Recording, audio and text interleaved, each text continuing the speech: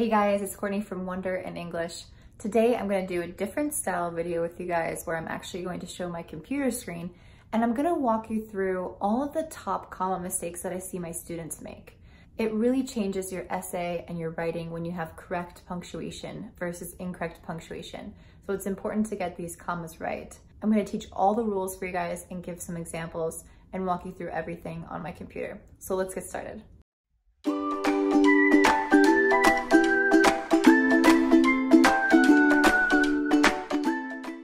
Hey guys, it's Courtney from Wonder in English, and today I'm going to teach you when to use commas, how to use them, and when you should not use them. So these are the 16 most important rules that I see my students really tend to make mistakes with, and I hope that today I can explain them in a way that will allow you to understand it and use commas properly so that you don't make those same mistakes. So the very first rule, and the most important one in my opinion, is that commas are really used in order to show that there's a natural pause in a thought in the sentence. This is the most important function of a comma, and we use commas for many different purposes and in many different ways, but I feel like if we really broke it down to its core, this is what commas are used for. They're used to show that there is a pause in natural spoken English. They're also used to help people understand a sentence better. So if there's anything that could possibly be confusing when reading a sentence naturally, the comma will help the reader understand where a concept ends, where a concept begins, where a new idea is being introduced. Anytime there's a shift, anytime there is a shift in the thought or the type of speech, a comma will be used to indicate that. So taking a look at the very first rule, it says that we use commas to set off expressions that interrupt the flow of a sentence. That interrupt the flow of a sentence. So anytime you have a normal sentence and you sort of have this interjection in between, explaining information that's not essential to the sentence, you're going to have a comma surrounding that information. So if we look at the example, it says, I am, as you've probably noticed, very nervous about this. So you know that this is interrupting the sentence, as you have probably noticed. We know that it's interrupting the sentence because the sentence would still make sense if we completely removed this section here. It would just say, I am very nervous about this. That's a complete sentence, a complete thought. So if we were able to remove this and it's still a sentence, we know that it's interrupting the flow of an existing sentence to add in this information. This is extra information that's not needed. So in this instance, we're going to add commas before and after. You can also tell because you could move this part of the sentence to a different part, a different area within the sentence, and it would still make sense. For example, you could say, as you've probably noticed, comma, I am very nervous about this, period. And that would make sense. So because this whole phrase is able to move to the beginning, to the end, or the middle of the sentence, it is extra information that we don't need, and we need to have commas before and after it. So the second rule is talking about weak and strong clauses. You might also know them as independent and dependent clauses. So an independent clause is essentially just a sentence. It can stand on its own. Like if we're looking at the first example, I am very nervous about this, is an independent clause. Whereas the dependent clause would be, as you've probably noticed. As you've probably noticed could not stand by itself, but I am very nervous about this could. So an independent clause is a simple sentence with a subject and a verb and a complete thought. A dependent clause oftentimes will have a subject and a verb, but it's not a complete thought. So a lot of dependent clauses will start with words like when, for example, or which, and you can't really have a sentence that just starts with which. This is normally a phrase that goes within a sentence, but the sentence itself does not start with which. So for example, let's take a look at this example here. If you're not sure about this, let me know now. The word if makes this a dependent clause. If you're not sure about this, if we put a period here, it would not be a full and complete sentence. It wouldn't be an independent clause because we have the word if.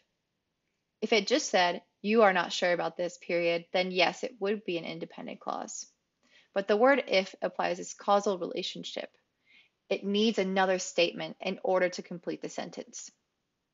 So this is a dependent clause. It's depending on the sentence, the rest of the words that come after it, in order for it to be a complete thought. Let me know now. This is an independent clause. Let me know now can stand completely by itself. I can say this at any point in time. So whenever you start a sentence with a dependent clause, you have to put a comma and then you'll have the independent clause.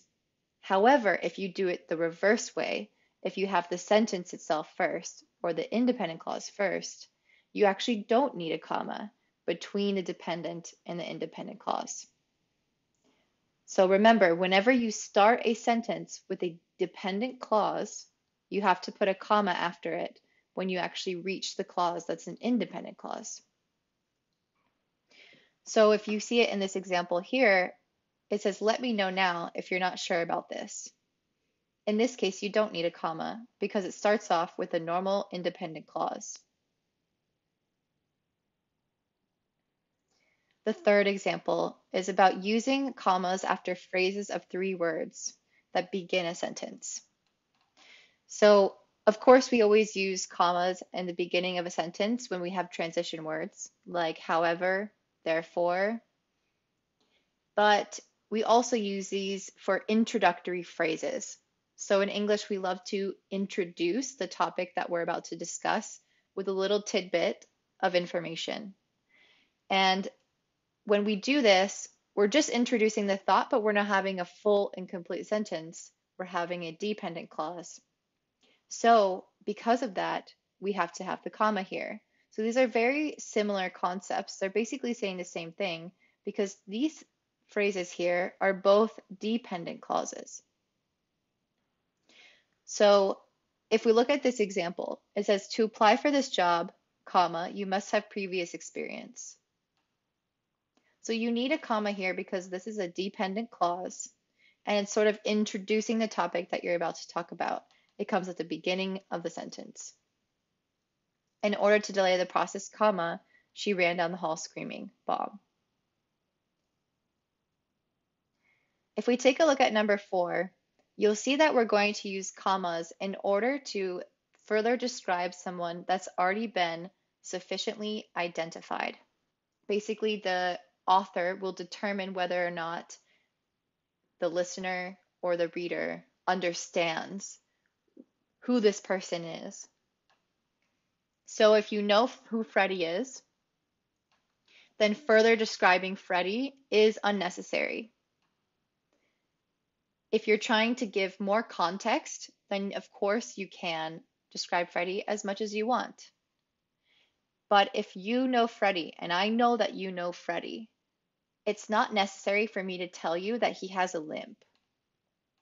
So in that case, I'm just adding the fact that he has a limp into the sentence as a stylistic choice because I would like to further describe him. It's non-essential information used to describe him. So in that case, I'm going to insert it after his name and include 2 commas. Freddie, comma, who has a limp, comma, was in an auto accident. If I remove this information here, the sentence still makes sense on its own, and you will still know who Freddie is because I know that you know Freddie. Also, it's very clear because Freddie is a pronoun. Freddie is a specific person. It's somebody's name. It's very clear that you know Freddie. However, if I'm talking to someone else and I just say the boy, well, I don't know that you know which boy I'm talking about. There are so many boys. So how are you going to know who was in the auto accident if I just say the boy? Well, you know because I start to give you more specific information.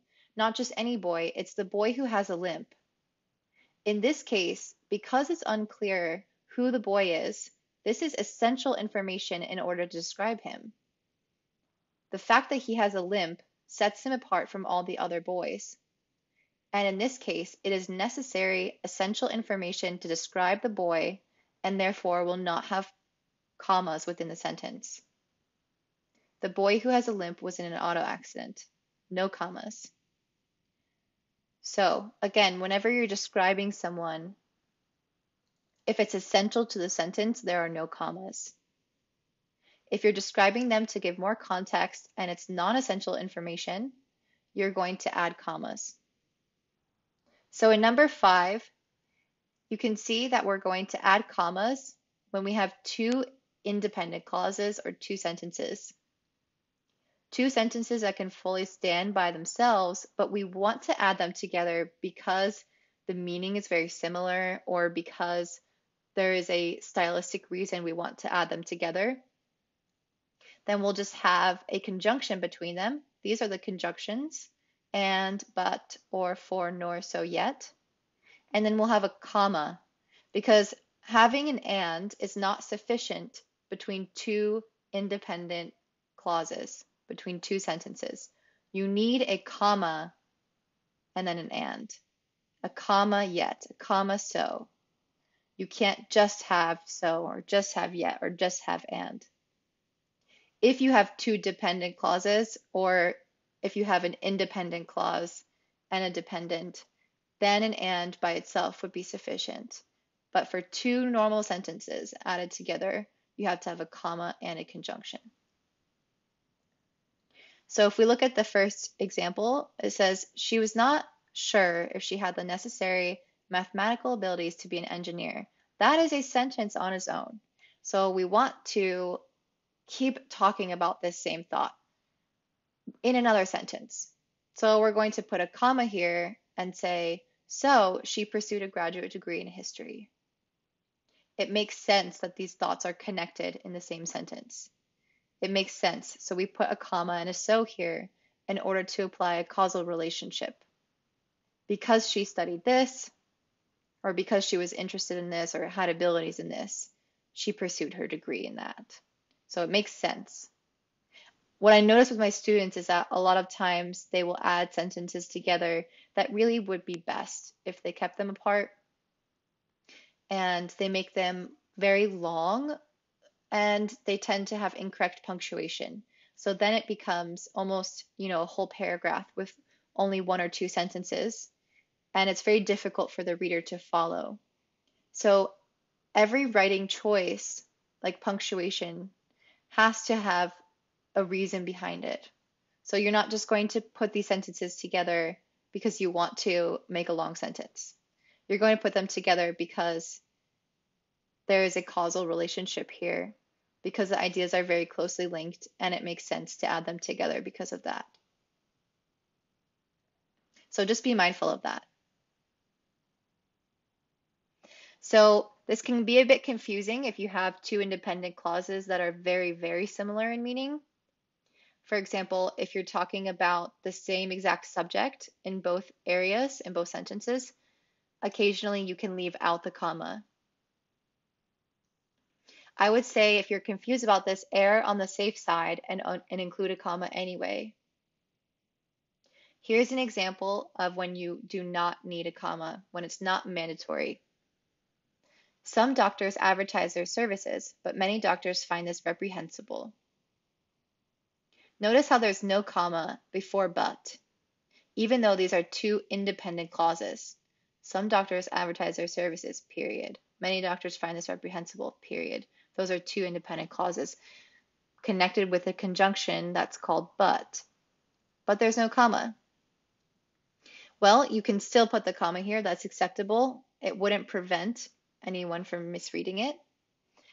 However, it's not necessary because these ideas are so similar. It's really talking about the same exact concept and it has the same exact subject, the same person that's doing the action, doctors. So, like I said before, I would err on the safe side if you're ever unsure about it and just place a comma there anyway. So number 6 is pretty similar to number 5. If you have two independent clauses linked together with the same exact subject, you can actually remove the second subject and not place any comma in the sentence. So If these were two separate sentences with a period in between, it would read, he thought quickly when asked that difficult question, period. He still did not answer correctly, period. So we want to combine this thought. So we're going to put a but without a comma, and we're going to remove the second subject. He thought quickly when asked a difficult question, but still did not answer correctly. So because we removed the subject, we can't have a comma here anymore. Before, in number 5, you had the same subject in both sentences with the but and no comma, but the comma was optional. Now the comma is not optional because you removed the subject. So if you put a comma here, but still did not answer correctly, it would be grammatically incorrect.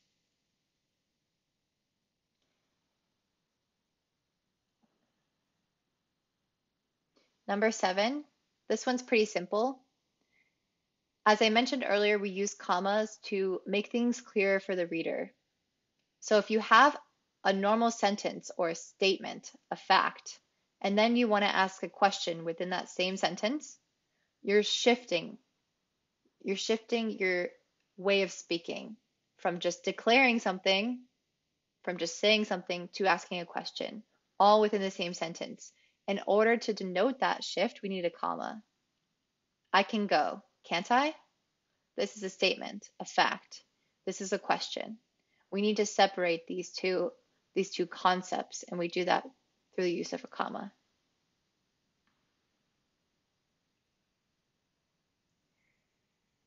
In a similar vein, we like to use commas to separate contrasting parts of the sentence. So this tends to happen a lot at the end of a sentence, indicating a pause or a shift in the thoughts. So oftentimes you'll see that it's just two words at the end of a sentence that you're separating from a normal declarative statement. He was merely ignorant, comma, not stupid. So you need a comma here because you're shifting the whole thought. You're saying he was this, not that. If you didn't want to have a comma, you would say he wasn't ignorant or stupid, period. But because you're having two contrasting thoughts here, he was this, he wasn't this. These are two contrasting thoughts, two contrasting verbs. You're going to have a comma here. He was merely ignorant. He was not stupid. So you're basically removing he was from here and just putting a comma instead to indicate that there's a shift in thought.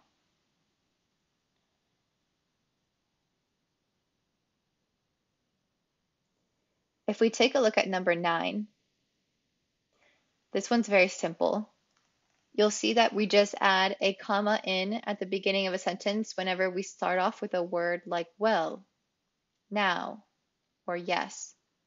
And as I mentioned, transition words like therefore, for example, however. You guys have probably seen this a lot if you're reading something, or if you're ever producing your own academic writing, I'm sure you've used transition words. Yes, comma, I do need that report. Well, comma, I never thought I'd live to see the day. Therefore, comma, we don't need to pay the vet bill, right? Again, a shift here because they're asking a question at the end when this was a statement before.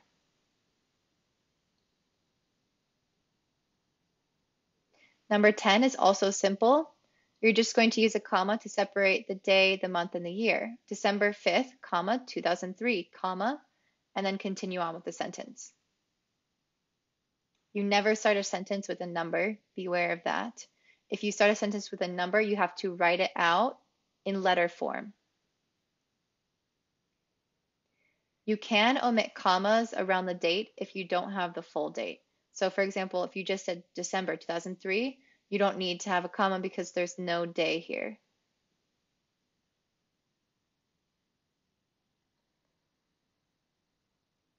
This is called the Oxford comma, when you use commas to separate words and word groups that are typically in a series of 3. So if we look at this example, we can see that it has my husband, daughter, son, and nephew. So we have 4 things in this group. My 10 million pound estate is to be split among my husband, comma, daughter, comma, son, comma, and nephew. People will argue whether or not this last comma is necessary. It's called the Oxford comma, and some people argue that it is not necessary because you have the word and. But it's grammatically correct to have a comma and an and here. If it was just an example of 3 words that were in a group or in a series, it would be my husband, comma, daughter, comma, and son, period. This is one that my students make a lot of mistakes with. You're going to use a comma to separate 2 adjectives when the word and can be inserted between them. For example, he is a strong and healthy man. That would be a perfectly normal sentence. But it's not necessary to have the word and. So to replace and, we just put a comma between them. He is a strong, healthy man. These are 2 adjectives describing one person, and the adjectives are right next to each other. In this case, because we can say and here, we're going to put a comma here instead and remove and. So remember, if you see 2 adjectives next to each other, ask yourself this question. Can I say and? Is it describing the same person? If you answer yes to those questions, then remove and put a comma there instead. You're also going to have a comma between a city and a state. For example, I live in Melbourne, comma, Florida. This person lives in Trent, comma, Nottinghamshire. So I kind of touched on number 14 earlier when I mentioned the fact that when we are describing people, we don't always need commas if the information is not necessary or not essential for the sentence in order for the person who's listening or reading to understand who you're talking about. We were talking about Freddie versus the boy. I mentioned that the boy was not specific. So in order to fully give the person an idea of who we're talking about, we included the information that he had a limp. And that was essential to the sentence and essential to understanding who we're talking about. So we didn't have any commas with that. In this case, we're also talking about essential and non-essential elements. So any kind of part of the sentence that's not necessary in order to understand the full meaning of who we're talking about or what we're talking about will have commas. And whatever is essential will not have commas. Whenever you have a phrase that begins with that, it is always going to be essential. There is never going to be a comma in front of that. I talked to the boy that was wearing the red sweater. There will never be a comma here because the word that is always an essential element. The apples that fell out of the basket are bruised. Again, no comma because of that. If we take a look at these don't have the word that, but they're still essential information. Students who cheat only harm themselves. Well, let's take out who cheat. Students only harm themselves. Technically, this sentence is still grammatical, but it doesn't make sense. Why would students harm themselves? We don't have enough context to understand what the person is trying to get at. Why are they writing this sentence? That makes no sense.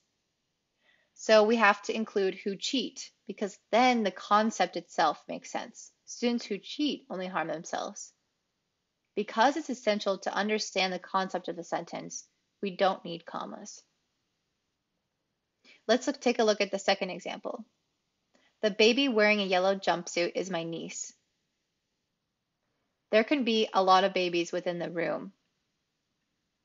So we need to know what the baby is wearing in order to determine which baby you're talking about. Let's say there's 4 different babies. One's in yellow, One's in red, one's in pink, and one's in black. Well, in this case, if you just said the baby is my niece, we won't know which baby you're talking about. So we have to specify the baby wearing a yellow jumpsuit is my niece. So now I can look around the room and see that the yellow baby is yours.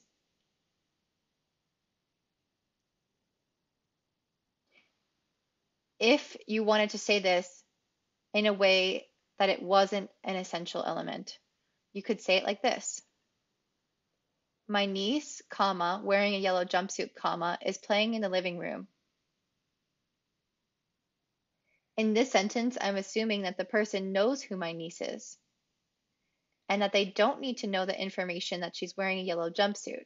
I'm just adding this information to give a visual context. It's really not necessary. So it's up to you to determine if the listener or the reader knows who your niece is. And if they don't, if there's any confusion at all, if there's any ambiguity at all, then you do not include commas. Then it's an essential part of the sentence. But here it's not essential because I know you and you know my niece and you know that she's playing in the living room. So I just added this information in just to be cute, and it's not essential, so I'm going to put commas before and after it. Same thing with Fred. We're talking about students here, students who cheat. Well, you know who Fred is, don't you? So I don't need to specify that he cheats, even though it makes a lot more sense when you read the sentence without context. Like, you need this part in there. However, let's say that we've been talking about Fred cheating throughout the whole paragraph that we're texting. It's just not necessary to have that information then. If we're talking many sentences prior to this one saying that Fred cheated, and then I said, Fred, who often cheats, is just harming himself, it's kind of weird. Wouldn't you just say Fred is just harming himself because it makes sense in that context? Yeah, that's what you would say. But if for some reason you wanted to include more information like this, it's not essential, and you're going to add commas before and after it to show that it's not essential. You're also going to use commas to set off phrases at the end of the sentence that normally would go somewhere else within the sentence. Nancy waved enthusiastically at the docking ship, comma, laughing joyously. All right, so there's only one subject here, Nancy. So we know she has to be laughing joyously. She's really excited about that ship coming in, clearly. So because she's so excited, we want to include that here. We want to talk about how excited she is. But we already said that she waved enthusiastically. So we don't really need to say, Nancy, laughing joyously, waved enthusiastically at the docking ship. That's a little bit too much detail next to Nancy, right? So in order to give that a little bit of space, we want to show why she's excited first and then add on a little bit of extra information at the end saying, oh, and she was laughing too. So in order to do that, you just separate it by a comma here. Here again, we can see another instance in which we would use this. Laughing joyously, comma, Lisa waved at Nancy. This can go either at the beginning or the end. But in that case, we wouldn't know who is laughing joyously, right? Lisa waved at Nancy, laughing joyously. Well, who was laughing, Lisa or Nancy? We don't know. So even though it can go at the end, we're not going to do that because that wouldn't make any sense in English. English is one of those languages that likes to attach the descriptions to the closest person. So we know that Lisa waved. Lisa did this action because, it's close to Lisa. So we know that Lisa did it. We also know that Lisa was laughing joyously because it's close to Lisa. But this one is not as clear because even though it's close to Nancy, we want to attach it to Nancy. We want to think that Nancy was laughing joyously, However, Lisa's the one doing the action, so wouldn't she the one be laughing? So we're really not sure. So if you want to use information like this, you're going to put it at the beginning of the sentence, separate it by a comma, and keep it next to the person who did it. When there's two different people who could have done this action, that's what you're going to do. In this case, it doesn't matter. We can put it at the end because it's only Nancy in that sentence. If you want to illustrate that it was definitely Nancy who was laughing and there's two people, you can add the word who. Lisa waved at Nancy, comma, who was laughing joyously. So this description we know is describing Nancy because the word who indicates that it's going to attach to the person that is directly said right before it. And a comma is necessary in this situation. And the very last one that I often see my students make mistakes with is with quotes. So if you have a normal sentence and then you want to add a quote to it, you need to have a comma in between that sentence and where the quote starts. Obviously, if you just started off a sentence like this, you wouldn't need any commas here because it's just a quote from the very beginning of the sentence.